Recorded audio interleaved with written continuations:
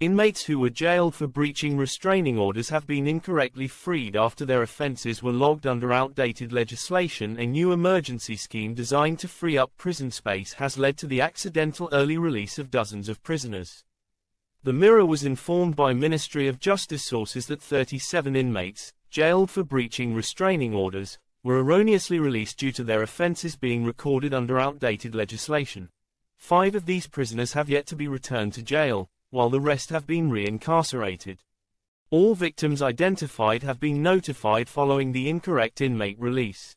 Those imprisoned for violating a restraining order were among those excluded from the government's early release plan, with the offence listed in the exclusions under the Sentencing Act 2020. However, it has come to light that some individuals who breached a restraining order were charged and sentenced under the obsolete Protection for Harassment Act 1997. Which was later superseded by the Sentencing Act.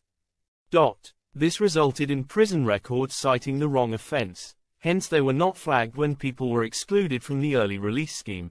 The MOJ has confirmed that all further planned releases of offenders affected by this issue have been halted, and guidance has been issued to staff to ensure future releases are accurate. The department is not aware of this issue affecting other offences, reports the Mirror.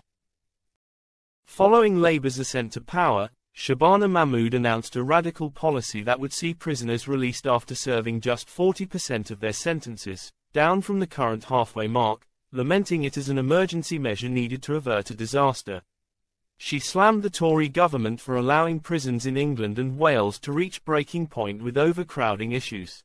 The Labour minister cautioned that without immediate action, the prisons could overflow, potentially leaving police powerless to make arrests and leading to widespread chaos with looters running amok, smashing in windows, robbing shops and setting neighbourhoods alight.